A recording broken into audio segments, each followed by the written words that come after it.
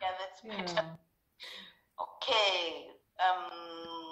Wow, Uta, painting behind you, especially the right one, it looks for me, yeah, like a sunset or sun rising in the mountains. This one. Yeah, yes, this one. Inspire you to do this picture, to paint this picture? Yeah, this is a pure moment of bliss. I really was just inspired working with again, as you can see, two colors, just Yes. this kind of orangey and this more cherry red, and working with a lot of water, and you feel the water, as you can see, you know, and the white is still the canvas. I didn't add it, and this is, I mean, this is used a lot in watercolor, of course, where I come from. You know, I was trained for 10 years to do watercolors, so this shines through here a lot, this kind of knowledge how to work with the water and to let the color develop, but to have this beautiful effect of a sunrise, like you say.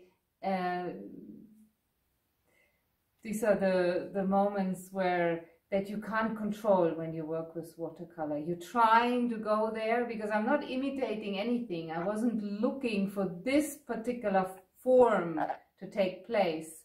So it's basically a gift that was given to us in this way. Yeah. So. Yeah. By the way, when did you start painting? Yeah, good question. I never stopped.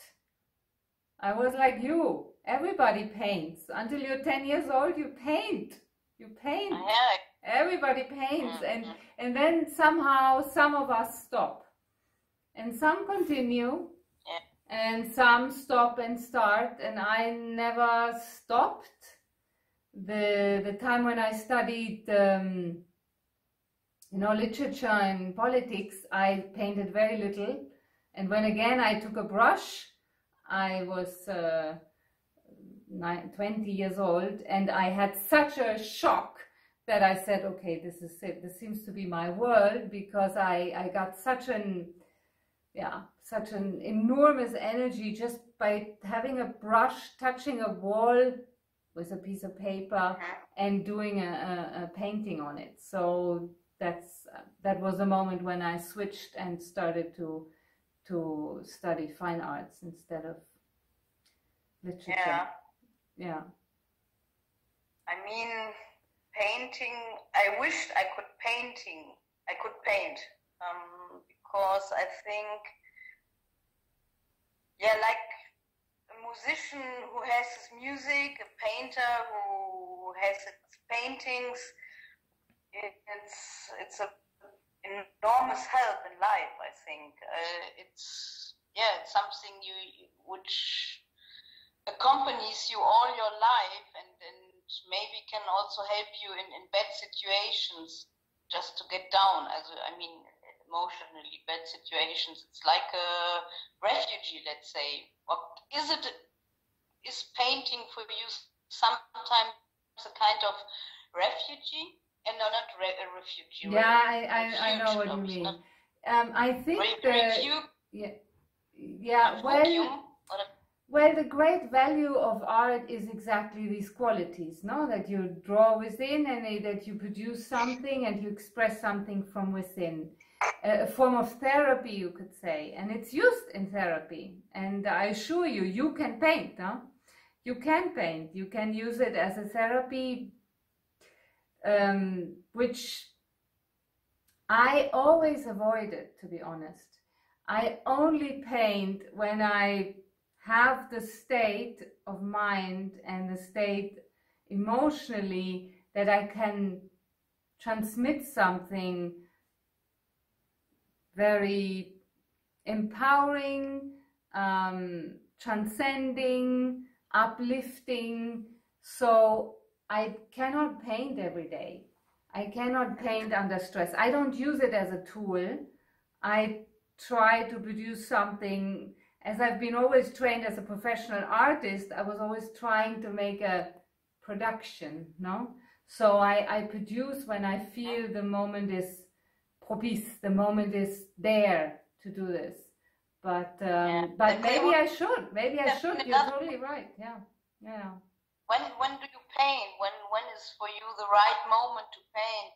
Do you plan it, or it's like, wow, today I have to paint.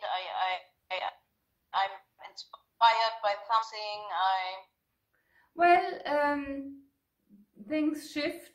You know, it can happen that I plan it and I put myself in the frame and I keep everything, you know, out of my ways and make a very, because I have to work, this kind of work you have to do continuously in hours. You cannot just stop because the water is running.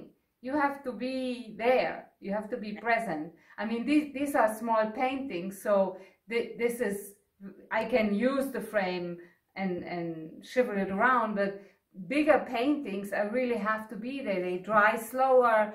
I have to show, you know, I have to put them on the floor, lay them, or put them in a different position so that they don't kind of destroy the effect that I had, I was looking for.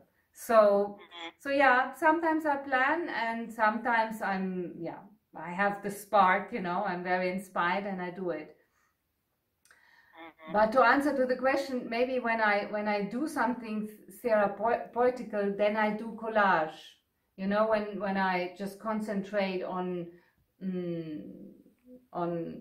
elements of life, and then I make kind of like they call it a poem picture poem, you know.